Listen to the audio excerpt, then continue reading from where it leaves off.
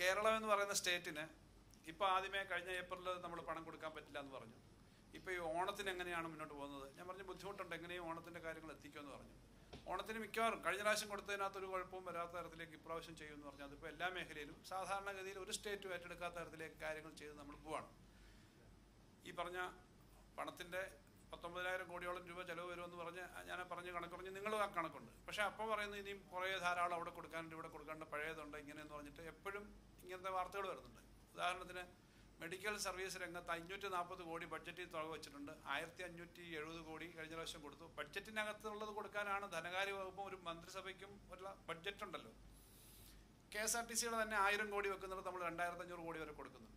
ബഡ്ജറ്റിനകത്ത് നിന്നിട്ട് കണക്ക് നോക്കി ചെയ്യേണ്ടതാണ്. എങ്കിൽ പോലും പ്രത്യേക മേഖലകളിൽ ആ എക്സംഷനൊക്കെ കൊടുത്ത് നമ്മൾ ചെയ്യുന്നുണ്ട്. പക്ഷെ വലിയ വിമർശനം വരുന്നത് പ്രശ്നമില്ല. പക്ഷെ വിമർശനം വരേണ്ട കാര്യങ്ങളിൽ കൂടി കുറച്ച് വിമർശനം വരേണ്ടതുണ്ടെന്ന് എനിക്ക് തോന്നുന്നു. അത് നിങ്ങൾ പറയേണ്ടത് പറഞ്ഞാൽ മതി. ഞാൻ ഇന്നത് വിളിക്കാൻ പ്രധാനപ്പെട്ട കാര്യം, കേന്ദ്ര ഗവൺമെൻറ്റിൽ നമുക്ക് തരേണ്ട പണത്തിൽ വലിയ വെട്ടിക്കുറവ് വന്നുകൊണ്ടിരിക്കുക. ഇത് നിങ്ങളല്ലാതെ ആരാ പറയണ്ടേ? ഞാൻ പറയും, സംസ്ഥാന ഗവൺമെൻറ് പറയും. സംസ്ഥാന ഗവൺമെൻറ് പറയുന്നതല്ല പ്രശ്നം. കേരളത്തിന് നികുതി ഇനത്തിൽ വിഹിതം കിട്ടേണ്ടതിനകത്ത് വലിയ തോതിലുള്ള കുറവ് വന്നുകൊണ്ടിരിക്കുക. ഞാൻ ഈ ഡീറ്റെയിൽസ് തരാം. നമുക്ക് ഇപ്പോൾ on tax plus non tax എന്ന് പറയുന്ന മൊത്തം റെസീറ്റ്സിൻ്റെ ടാക്സ് റവന്യൂ, അതിനകത്ത് 2020-21 വർഷം നമുക്ക് ആകെയുള്ള വരുമാനത്തിൽ സംസ്ഥാനത്തിൻ്റെ വിഹിതം 56.3 ആയിരുന്നു. എന്ന് പറഞ്ഞാൽ കടമൊഴിച്ചുള്ള റവന്യൂ വരുമാനം എന്ന് കൂട്ട്. അത് 21-22 59%. 22-23 ആകെ സംസ്ഥാനത്തിൽ വരുമാനം വരുന്നതിൻ്റെ 65.6% സംസ്ഥാനം ഉണ്ടാക്കണം, ബാക്കി കേന്ദ്രം. ഈ വർഷം അത് 71%. ഇനി 30% മാത്രമേ കേന്ദ്രം നിങ്ങൾക്കും എനിക്ക് കൂടി കിട്ടേണ്ട നമുക്ക് വിഹിതത്തിൽ തരേണ്ടത് തരുന്നുള്ളൂ. നിങ്ങൾ ഇത് പറയുമ്പോൾ നിങ്ങളല്ലാതെ ആര് വഴിയാണ് ഇത് ജനങ്ങളിലേക്ക് എത്തേണ്ടത്? ഞാനതുകൊണ്ടാണ് മാധ്യമങ്ങളോട് പറയുന്നത്. നിങ്ങളോട് പറയുന്നത് പറഞ്ഞാൽ ജനങ്ങളോട് പറയാനാണ്. ജനങ്ങളുടെ അടുത്തേക്ക് ഇത് എത്തണ്ടേ? നമുക്ക് മറ്റ് സംസ്ഥാനങ്ങളുടെ കമ്പാരിസൺ ഞാൻ നേരത്തെ പറഞ്ഞിരുന്നു. ഏറ്റവും വലിയ സംസ്ഥാനമായ UP ആയാലും ബീഹാർ ആയാലും നമ്മുടെ തെക്കേ ഇന്ത്യയിലെ ആന്ധ്രയായാലും ഒക്കെ 50% താഴെയാണ്. 50% അവരാകെ ഉണ്ടാക്കേണ്ടി വരുന്നത്. കേരളം 70% ഉണ്ടാക്കേണ്ടി വരുന്നത്. ഇത്രയും ഒരു പലതരത്തിലുള്ള സാമ്പത്തികമായ വെട്ടിക്കുറവിൻ്റെ ഭാഗമായിട്ട് നമുക്ക് കിട്ടേണ്ട നികുതി വിഹിതത്തിൽ സാധാരണ ഇന്ത്യൻ സംസ്ഥാനങ്ങൾ നിങ്ങൾ ശരാശരി എടുത്തു കഴിഞ്ഞാൽ 50%, 55% ഒരു സ്റ്റേറ്റ് മാക്സിമം ഉണ്ടാക്കേണ്ടി വരുന്നുള്ളൂ. 1-2 സ്റ്റേറ്റിന് ചില വ്യത്യാസം കാണും. ഞാൻ പൊതുവിൽ പറയുകയാണ്. ഇപ്പോൾ 70% വരെ കേന്ദ്രത്തിന് സഹായം കിട്ടുന്ന സ്റ്റേറ്റുകളുണ്ട്. ആ കണക്കിലേക്കൊന്നും ഞാൻ പറയുന്നില്ല. കാരണം ചിലപ്പോൾ നോർത്ത് ഈസ്റ്റിലെ ചില സ്റ്റേറ്റൊക്കെ ഉണ്ടാവും. പക്ഷേ ഏറ്റവും പ്രോമിനൻ്റ് ആയിട്ടുള്ള സ്റ്റേറ്റുകളിൽ നമുക്ക് ഇത്ര വെട്ടിക്കുറച്ച് വന്നേക്കുന്നതാണ്. ഇപ്പോൾ കഴിഞ്ഞ വർഷത്തിൽ തന്നെ ഓരോ വർഷവും കഴിഞ്ഞ വർഷത്തേതിനേക്കാളും ഈ വർഷം വന്നപ്പോഴേക്കും ഇൻഎഫക്റ്റീവ് 40,000 കോടിയുടെയാണ്. ബോറോയിങ്ങിൻ്റെ കുറച്ചു, അതുപോലെ കുറച്ചു. അതല്ലാതെ തന്നെ കഴിഞ്ഞ വർഷം കിട്ടിക്കൊണ്ടിരുന്ന റവന്യൂ ഡെഫിസിറ്റ് ഗ്രാൻഡ് ഏകദേശം 8,000-9,000 കോടി കുറഞ്ഞു. കഴിഞ്ഞ വർഷം കിട്ടിയ 3-4 മാസത്തെ വരുന്ന കോമ്പൻസേഷൻ നേരത്തെ 12,000 കോടിയായിരുന്നു. കഴിഞ്ഞ വർഷം 5,000-6,000 കോടി കുറഞ്ഞു. ഇങ്ങനെ ഓരോന്നും കുറയുന്ന അടക്കം നമുക്ക് വന്നുകൊണ്ടിരിക്കുക. ഞാൻ നേരത്തെ പറഞ്ഞ പോലെ നിങ്ങളെ കൈകൾ കെട്ടിയെന്ന് നമ്മൾ കേട്ടുണ്ട്. പിന്നെ ഈ വിരൽ വെച്ചിട്ടൊക്കെ എന്തെങ്കിലും എടുക്കാം. അതായത് ട്രഷറിയിലൊക്കെ എടുക്കുന്നു. ഇതൊക്കെ ഇപ്പം വിരലും കൂടെ വെച്ച് കെട്ടിയാലോ? വിരലും കൂടെ കെട്ടി മൊത്തം പ്ലാസ്റ്റർ ഇട്ടിട്ട് നിങ്ങൾ എന്തെങ്കിലും ചെയ്യണമെന്ന് പറയുന്ന തരത്തിലേക്ക് കേന്ദ്രം ചെയ്തുകൊണ്ടിരിക്കുകയാണ്. ഈ കാര്യത്തിനകത്ത് കേരളത്തിലെ എംപിമാരെന്ന നിലയിൽ എംപിമാരെന്താ ചെയ്തത്? അതാണ് ഇവിടുത്തെ പ്രധാന പ്രശ്നം. കഴിഞ്ഞ മുഖ്യമന്ത്രി വിളിച്ച നമ്മുടെ സംസ്ഥാനത്തെ എംപിമാരുടെ മീറ്റിങ്ങിൽ ഈ സാമ്പത്തിക സ്ഥിതിയെല്ലാം വളരെ വിശദമായി പറഞ്ഞു, ഡീറ്റെയിൽസ് സഹിതം. അതുവഴി എല്ലാം പറഞ്ഞു കഴിഞ്ഞിട്ട് അവിടെ ആ യോഗത്തിനകത്ത് ആദ്യത്തെ അജണ്ടയായിരുന്നു. എല്ലാ എംപിമാരും പറഞ്ഞു, UDF എംപിമാരാണ്, നിങ്ങൾക്കറിയാം, ഇവിടെ നിന്നുള്ള 18 പേരും ലോക്സഭയിൽ. അവർ പറഞ്ഞു ഞങ്ങൾ ഈ കാര്യം കേരളത്തിന് ഒറ്റക്കെട്ടായിട്ട് നിൽക്കാം. അപ്പം ഞാനത് സംസാരിച്ചുകൊണ്ട് പറഞ്ഞു നമുക്ക് ഈ കാര്യത്തിനകത്ത് ഒറ്റക്കെട്ടായി നിൽക്കണം, ബാക്കി രാഷ്ട്രീയമൊക്കെ അവിടെ നിൽക്കട്ടെ. അപ്പോൾ അവർ പറഞ്ഞു ഇത് ഞങ്ങൾ വേണമെങ്കിൽ ധനകാര്യമന്ത്രിയും കൂടെ വന്നാൽ നമുക്ക് ഒരുമിച്ച് കാണാം, അല്ലെങ്കിൽ ഡീറ്റെയിൽസ് ഇത് വേണം ചെയ്യാം. ഞാൻ പറഞ്ഞു എല്ലാ ഡീറ്റെയിൽസും തരാം. പിന്നെ ഞാൻ വരണമെന്നുണ്ടെങ്കിൽ വേണമെങ്കിൽ നമുക്ക് ഇതിൻ്റെ കാര്യം ഒന്നുകൂടെ വിശദീകരിക്കാം, ഞങ്ങൾ വന്നിട്ട് പറയാം. ഏതായാലും ഡീറ്റെയിൽസ് എല്ലാം അയച്ചു കൊടുത്തു. കേന്ദ്ര ധനകാര്യമന്ത്രിയെ കാണാനായിട്ട് സമയം ഫിക്സ് ചെയ്ത് പോയിട്ട് കേരളത്തിലെ ഒരൊറ്റ UDF MP ആ മെമ്മോറാണ്ടത്തിനകത്ത് ഒപ്പിടാനോ, ഇതിനകത്ത് ഒറ്റ രാഷ്ട്രീയക്കാരുമില്ല, ആകെ സാമ്പത്തിക കണക്ക് മാത്രമേ ഉള്ളൂ, ഒപ്പിടാനോ അതിന് പോകാനോ തയ്യാറായിട്ടില്ല, കാണാൻ തയ്യാറായിട്ടില്ല.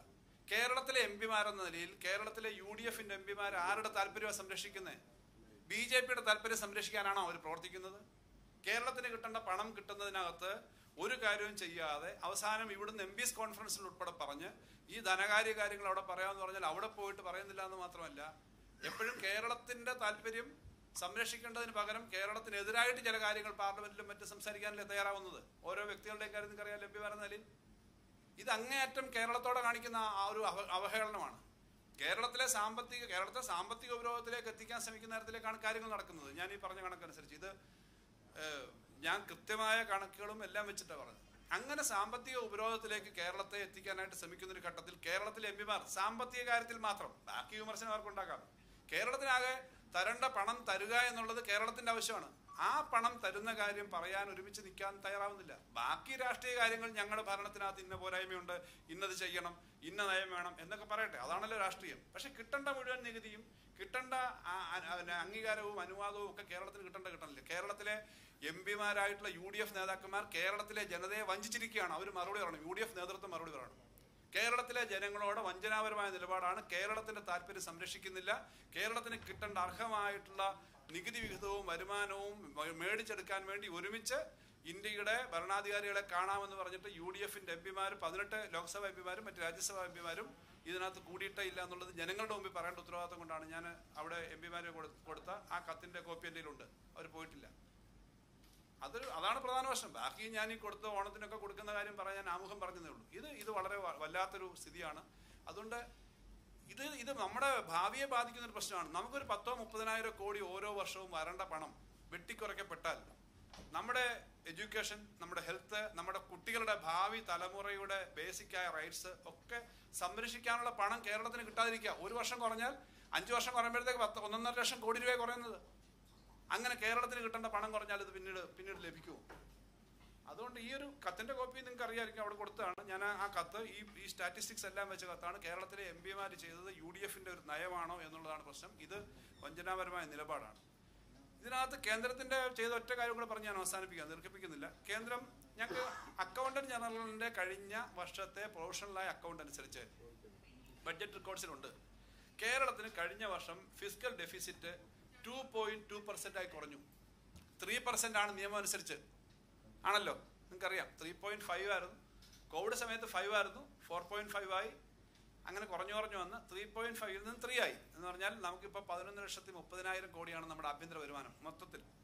അതിൻ്റെ ഇത്രയും ശതമാനം എടുക്കാം. പക്ഷേ അക്കൗണ്ടന്റ് ജനറൽ തന്നെ കഴിഞ്ഞ വർഷം തന്ന പ്രൊഫഷണൽ അക്കൗണ്ടിൽ പറയുന്നു 2.2% കേരളം എടുത്തിട്ടുള്ളൂ. എന്ന് പറഞ്ഞാൽ 0.8% കേരളത്തിന് അനുവദനീയമാണല്ലോ.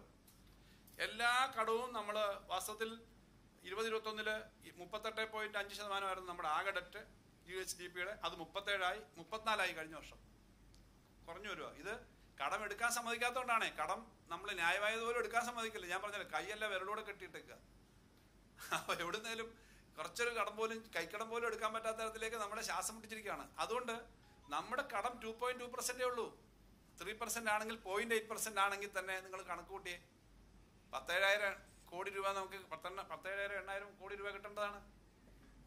ഇതുപോലും എടുക്കാൻ സമ്മതിക്കുന്നില്ല. എങ്ങനെ ഒരു സ്റ്റേറ്റ് മുന്നോട്ട് പോകും? ഇത് നമ്മളെന്താ ഇവിടുത്തെ എല്ലാ പൊതുജനങ്ങൾക്ക് കൊടുക്കുന്ന എല്ലാ ആനുകൂല്യങ്ങളും നിർത്തണോ? എല്ലാം അടച്ചുപൂട്ടണോ? അങ്ങനെ പറ്റുമോ ഒരു സംസ്ഥാനത്ത്? നിങ്ങളും ഞാനും അടക്കമുള്ള നമ്മുടെ നാടിന്റെ ഇന്നത്തെ വികസനത്തിന്റെ അടിസ്ഥാനം നമ്മുടെ പൊതുവായ ഒരു ജീവിതമാണ്. അപ്പൊ അതാണ് പ്രശ്നം. ഇത് കേരളത്തിനെ ഒരു സാമ്പത്തിക ഉപരോധത്തിലേക്ക് എത്തിച്ച് കാര്യങ്ങൾ ചെയ്യുകയാണ്. ഇതിന്റെ മറുവശം കൂടി ഞാൻ പറയാം. മറുവശത്ത് സംസ്ഥാനം ഒന്നും ചെയ്തില്ല എന്ന് പറയാൻ പറ്റുമോ? നമ്മുടെ യൂണിയൻ ഫിനാൻസ് മിനിസ്റ്റർ തന്നെ പാർലമെന്റിൽ പറഞ്ഞു, കേരളത്തിൽ നിന്ന് വന്നേക്കുന്ന കണക്കുകൾ അനുസരിച്ച് ഈ കണക്കൊക്കെ വെച്ചിട്ടാണ് ഫിസ്ക്കൽ കൺസോളിഡേഷൻ വരുന്നുണ്ട്, മെച്ചപ്പെടുന്നുണ്ട്. 2016 നമുക്ക് 38,000 കോടി രൂപയായിരുന്നു ഏകദേശം നമ്മുടെ ആകെ ടാക്സ് വരുമാനം. ടാക്സ് നോൺ ടാക്സ് ഒഴിച്ചു, മെയിൻലി നമുക്ക് ടാക്സേ ഉള്ളൂ. ആ 38,000 കോടി 2021 മാർച്ചിൽ 47,000 കോടിയായി. കോവിഡൊക്കെ ആയതുകൊണ്ട്, പ്രളയം ആയതുകൊണ്ട് നമ്മുടെ എക്കണോമി ഒന്ന് ക്ഷീണിച്ചിരുന്നു. ഏകദേശം 8,000 കോടി രൂപയെ അധികം വന്നുള്ളൂ. 40% 2016 40% ഇൻക്രീസ് ചെയ്തുള്ളൂ. എക്കണോമിയുടെ ഒരു സ്ഥിതിയുണ്ട്. 2021 മാർച്ചിൽ 47,000 കോടിയിൽ നിന്ന് 2023 മാർച്ചിൽ 71,000 കോടിയായി. 53% ആണ് വർധന. 24,000 കോടി 2 വർഷം കൊണ്ട് വർദ്ധിച്ചു. സാമ്പത്തിക രംഗത്തെ നല്ലപോലെ മാറ്റം ഉണ്ടായിട്ടുണ്ട്. 2 വർഷം കൊണ്ട് 5 വർഷം കൊണ്ട് 8,000 കോടിയെ വർദ്ധിച്ചുള്ളൂ. കാരണം കോവിഡും പ്രളയവും എല്ലാം വന്നൊരു സ്ഥലമാണ്. 40% വർധന ഉണ്ടായടുത്ത് 2 വർഷം കൊണ്ട് 53% വർധനയുണ്ടായി. ഏകദേശം 24,000 കോടി രൂപ വർധനയുണ്ടായ ഒരു സ്റ്റേറ്റിൽ സാമ്പത്തിക സ്ഥിതിയുടെ ഒരു കാര്യത്തിൽ വളർച്ച ഉണ്ടായില്ലെന്ന് പറയാൻ പറ്റില്ല. നമ്മൾ അധ്വാനിച്ച് കാര്യങ്ങൾ ചെയ്തില്ല എന്ന് പറയാൻ പറ്റില്ല. ഇതെല്ലാം നിലവിലുള്ള സിസ്റ്റം ഡെവലപ്പ് ചെയ്തിട്ടല്ല, അത് വേറൊന്നും ചെയ്തിട്ടല്ല. അങ്ങനെ ഒരു സ്ഥിതിയിൽ ഇത് നിങ്ങൾ ആലോചിച്ചാൽ മതി, സ്റ്റേറ്റിനെ എങ്ങനെ സഹായിക്കും, ഓരോ മേഖലയെ എങ്ങനെ സഹായിക്കും ഇവരുടെ ഈ സമീപനം. അതുകൊണ്ടാണ് അതിനകത്ത് നമ്മുടെ UDF സുഹൃത്തുക്കൾ കേരളത്തിനോട് കാണിക്കുന്ന ഈ സമീപനം തിരുത്തിയേ പറ്റൂ. UDF നേതൃത്വം ഇക്കാര്യത്തെ പറ്റി പറയണം. കോൺഗ്രസ് നേതൃത്വം വാസ്തവത്തിൽ ഇക്കാര്യത്തെ പറ്റിയൊക്കെ അഭിപ്രായം പറയേണ്ടതാണ്. കാരണം കേരളത്തിൽ നിന്നുള്ള നമ്മുടെ MP-മാരിൽ ഒരാൾ ഏറ്റവും പ്രമുഖനായിട്ടുള്ള കോൺഗ്രസ് നേതാവ് കൂടിയാണ് ശ്രീ രാഹുൽ ഗാന്ധി ആണെന്നുള്ളത് കൊണ്ട് അവരുടെ ഉത്തരവാദിത്വം വർദ്ധിക്കുന്നുണ്ട്. അദ്ദേഹം കേരളത്തിൽ നിന്നുള്ള MP-യാണ്. അദ്ദേഹം MP-മാരുടെ ഡെലിഗേഷൻ ഇപ്പോൾ ഉണ്ട്. പക്ഷേ അദ്ദേഹത്തിന് ഇന്ത്യയിലെ പൊതു താല്പര്യങ്ങളൊക്കെ സംരക്ഷിക്കാനുണ്ടെങ്കിൽ അദ്ദേഹം ഇക്കാര്യത്തിനകത്ത് ഇടപെട്ടിട്ട് അദ്ദേഹത്തിൻ്റെ ശിഷ്യന്മാരോടെ അദ്ദേഹത്തിൻ്റെ MP-മാരുടെ ഇക്കാര്യം പറയണ്ടേ. അതുകൊണ്ട് അങ്ങനെ ഒരു സ്ഥിതിയിലാണ് കാര്യങ്ങൾ പോകുന്നതെന്നുള്ളതുകൊണ്ടാണ് ഈ കാര്യം വിളിച്ചെന്നുള്ള പറയുന്നത്.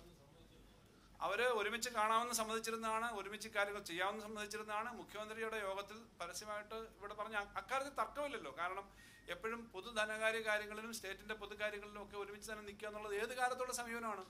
രാഷ്ട്രീയ പ്രശ്നങ്ങൾ അത് നടപ്പിലാക്കുന്നതിനും സ്റ്റേറ്റിന് കിട്ടേണ്ടത് 50,000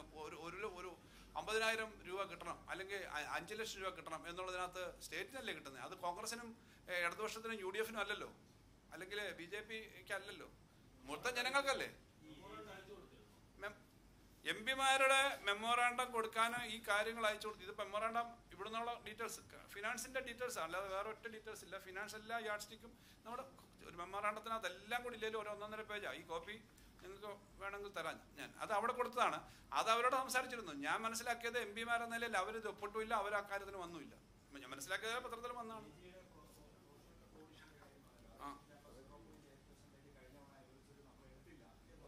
അങ്ങനല്ല, അത് തെറ്റാണ്. നമ്മൾ അനുവദിച്ചതിൻ്റെ അവസാന രൂപ വരെ നമ്മൾ എടുത്തിട്ടുണ്ട്. നമ്മൾ എടുത്തതിൻ്റെ നമുക്ക് അനുവദിക്കുന്നില്ല എന്നുള്ളതുകൊണ്ടാണ്, നമുക്ക് പണം എടുക്കാൻ സമ്മതിക്കാത്തതാണല്ലോ. എന്തുകൊണ്ടാണ് അത് അത്രയും കുറഞ്ഞത്?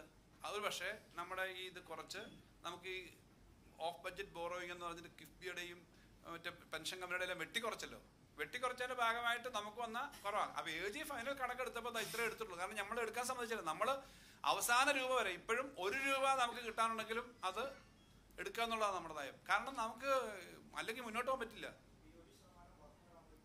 നമ്മൾ അഡ്ഹോക്കായിട്ട് ഈ വർഷം പോയിട്ട് പറഞ്ഞു നമുക്ക് ഇങ്ങനത്തെ ഒരു പ്രശ്നമുണ്ട്, ഞങ്ങൾക്ക് ഒരു പ്രത്യേക പാക്കേജ് തരണം. പാക്കേജ് എന്നുള്ള വാക്കും പറഞ്ഞിട്ടുണ്ട്. അല്ലെങ്കിൽ ഞങ്ങൾക്ക് അഡ്ഹോക്കായിട്ട് ഒരു ശതമാനം തരണം. പിന്നീട് നമ്മൾ ചോദിക്കത്തില്ല, നമുക്ക് മന ഈ പോകാമെന്നാണ് ഞങ്ങൾ വിചാരിക്കുന്നത് ഈ ഗ്രോത്ത് ഒക്കെ വരികയാണെങ്കിൽ.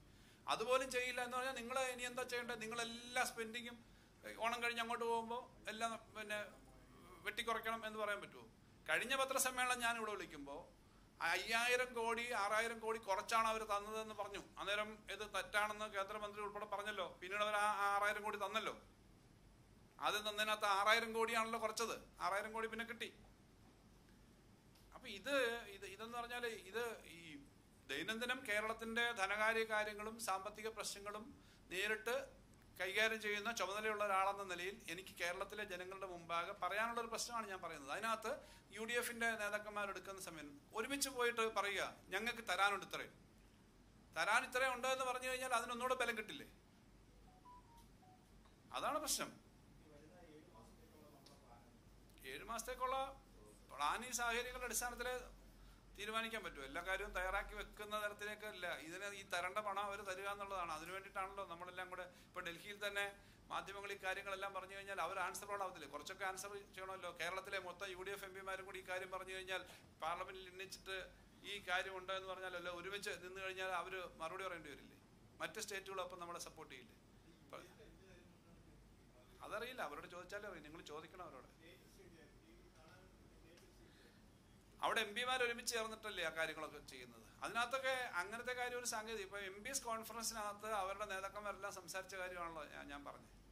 അപ്പോൾ അതിനകത്ത് പോയി കാണുക എന്നുള്ളതും 2 കാര്യങ്ങളാണ്. ഒന്ന് ഇതിങ്ങനെ ഇതുകൊണ്ട് കേരളം തകർന്നാൽ നമുക്ക് ഇത് പഴയ പഴഞ്ചൊല്ലിനേക്കാളും മോശമായ കാര്യമില്ല. കേരളം ഇതുകൊണ്ട് തകർന്നു കഴിഞ്ഞാൽ ആർക്കാ ഗുണം? കേരളത്തിന് നഷ്ടം. അതെ,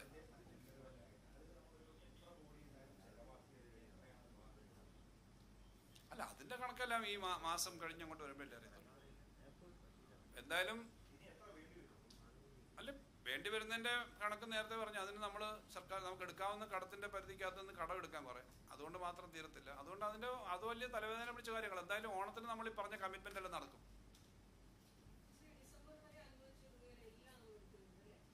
എല്ലായിടത്തും എന്ന് പറയുന്നില്ല, പക്ഷേ ഇതോടെ കഴിയുമ്പോഴത്തേക്ക് അറിയാം, ബാലൻസ് നോക്കുമ്പോൾ അറിയാം അത്രയും കൂടെ ആവും. കാരണം ഇപ്പോൾ ഈ പറഞ്ഞ കമ്മിറ്റ്മെന്റ് എന്ന് പറഞ്ഞാൽ വലിയ കമ്മിറ്റ്മെന്റ് ആണല്ലോ. 19,000 കോടി വരുമ്പോൾ ഏകദേശം 19,000 കോടി വരുമെന്നാണ് ഒരു റഫ് എസ്റ്റിമേറ്റ്. അല്ലെങ്കിൽ 18,000 19,000 ഇടയ്ക്ക് വരും. ഈ കണക്കെല്ലാം തോന്നുന്നു വരുമ്പോഴേ എല്ലായിടത്തും കൊടുക്കേണ്ടി വരുമല്ലോ, പലതരത്തിലുള്ള പേയ്മെന്റ് വരുമല്ലോ. അത്ര സ്ഥാപനങ്ങൾക്കുള്ളത് ഉൾപ്പെടെ കൊടുക്കണ്ടേ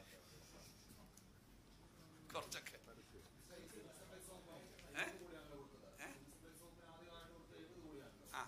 70 കോടിയും 170 അല്ല 180 നെല്ലിനുള്ളതും 180 പിന്നെ 70. പിന്നെ അതിനു മുമ്പ് ഒരു 10-30 കോടി ഉണ്ട്. ഇപ്പോൾ ഒരു 100 ചില്ലാനം കോടിയും കൂടെ ഇപ്പൊ കൊടുക്കുന്നുണ്ട്.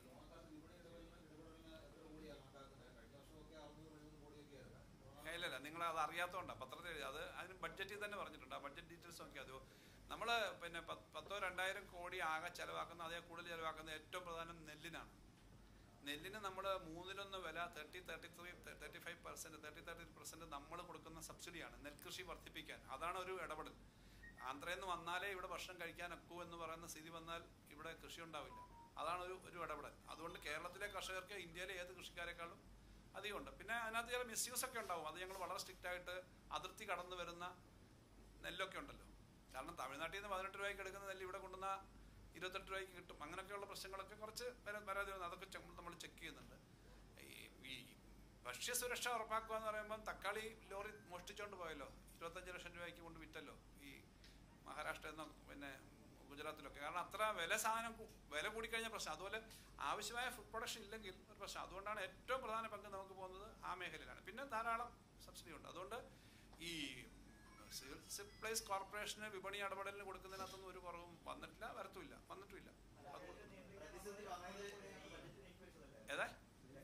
അതെ, ആ പണം ചെലവാകുന്നുണ്ട്, ഇപ്പോഴും ചെലവാകും.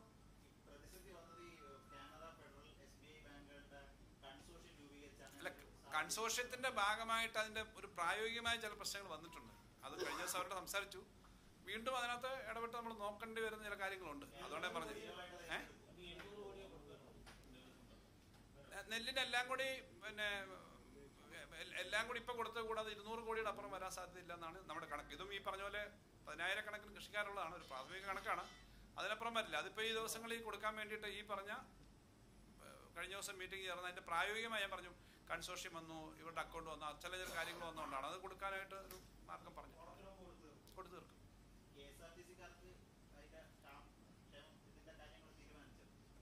ഇല്ല, അത് അവരല്ലേ ചർച്ച ചെയ്യുന്നത്. അവര് കഴിഞ്ഞ പ്രാവശ്യം അവർക്കൊന്നും ഉണ്ടായിരുന്നില്ല.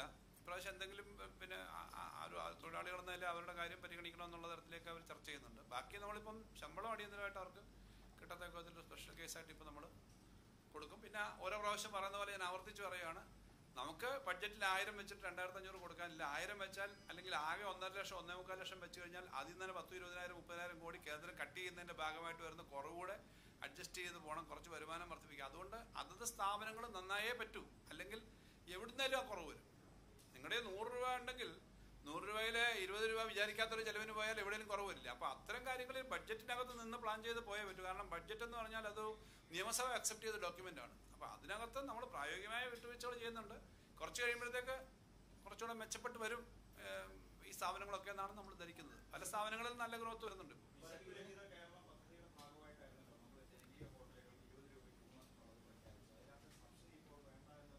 സബ്സിഡി വേണ്ട എന്നൊന്നും തീരുമാനിച്ചിട്ടില്ല.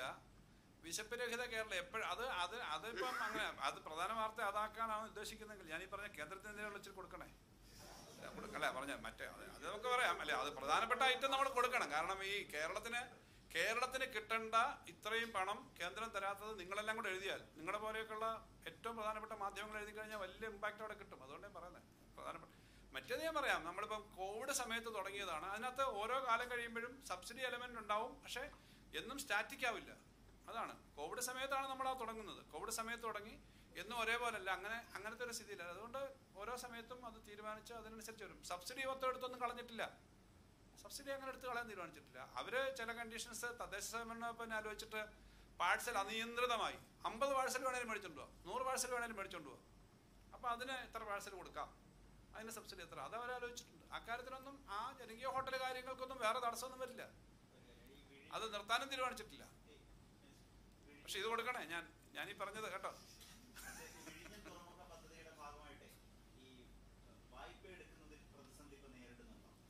വിഴിഞ്ഞം പദ്ധതിയുടെ ഭാഗമായിട്ട് ചില കണ്ടീഷൻസ് നേരത്തെ ഉണ്ടായിരുന്നൊരു പ്രശ്നം വന്നു. ഈ അതുകൊണ്ട് എടുക്കുന്ന അതൊരു കൊമേഴ്ഷ്യൽ പ്രോജക്റ്റ്. ആ കൊമേഴ്ഷ്യൽ പ്രോജക്റ്റിന് ലോൺ എടുത്താലും അത് സർക്കാരിൻ്റെ ബോറോയിങ്ങിലേക്ക് വരുന്ന തരത്തിലേക്കുള്ള ചില കണ്ടീഷൻസ് വരുന്ന ഒരു സ്ഥിതി ആദ്യം വന്നപ്പോൾ അത് പരിശോധിക്കാൻ പറഞ്ഞാണ്. കാരണം നമുക്ക് അങ്ങനെയാണെങ്കിൽ ഒരു കാര്യം ചെയ്യാൻ പറ്റില്ല. ലാഭകരമായിട്ട് ഓടുന്ന പല സ്ഥാപനങ്ങളുണ്ട്, ആ സ്ഥാപനങ്ങൾ വരേണ്ടതാണ്. അതിന് ഗ്യാരണ്ടി സർക്കാർ കൊടുക്കും. എന്താ, എന്തെങ്കിലും ഫോൾട്ട് വന്നാൽ സർക്കാർ നേരിടും. അങ്ങനെ ആകുമ്പോൾ പണം കിട്ടും. ആ കൊടുക്കുന്ന മുഴുവൻ ബോറോയിങ് ആണെന്ന് പറഞ്ഞാലോ, ആകെ 20,000-25,000 കോടി എടുക്കാൻ വെട്ടിക്കുറച്ച് കൊണ്ടുവന്നിട്ട് അതും കൂടെ ഇത് വന്നാലോ, അതിന് ആ കാര്യത്തിനകത്തേ ഉള്ളൂ. ഏജിയുടെ നിർദ്ദേശം അല്ല അത് പൊതുവിൽ ആ ബാങ്കുമായിട്ടൊക്കെ ഉള്ള ബന്ധപ്പെട്ട കാര്യങ്ങളാണ്. ചില കാര്യങ്ങൾ അങ്ങനെ പരിശോധിക്കാൻ പറഞ്ഞിട്ടുണ്ട്. കാരണം വിഴിഞ്ഞം പോലെയൊക്കെ ഉള്ള പദ്ധതികൾ കേരളത്തിൽ വരേണ്ടത് ആവശ്യമാണ്. വിഴിഞ്ഞം പോലുള്ള പദ്ധതികൾ വരണമെങ്കിൽ അതിന് ഗ്യാരണ്ടി കൊടുക്കാൻ സർക്കാർ തയ്യാറാണ്. സർക്കാരാണ് മേജറായിട്ട് പണം ചെലവാക്കുന്നത്. അദാനിയാണ് ഡെവലപ്പ് ചെയ്യുന്നതെങ്കിലും പോർട്ടിന്റെ കാര്യമാണ്. ബാക്കി വലിയ സിവിൽ കൺസ്ട്രക്ഷൻ ഉണ്ടല്ലോ, ബ്രേക്ക് വാട്ടർ, ബാക്കി കാര്യങ്ങൾ, ധാരാളം കാര്യങ്ങൾ, അത് സർക്കാർ തന്നെയാണ് അതിനകത്ത് പണം കാര്യമായിട്ട് മുടക്കുന്നത്.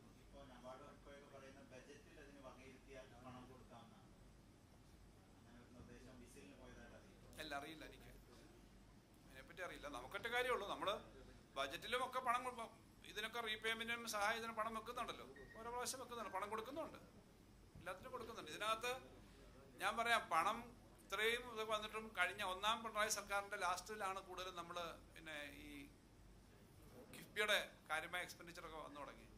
6,000 കോടിയാണ് ആ സമയത്ത് ചെലവാക്കിയത്.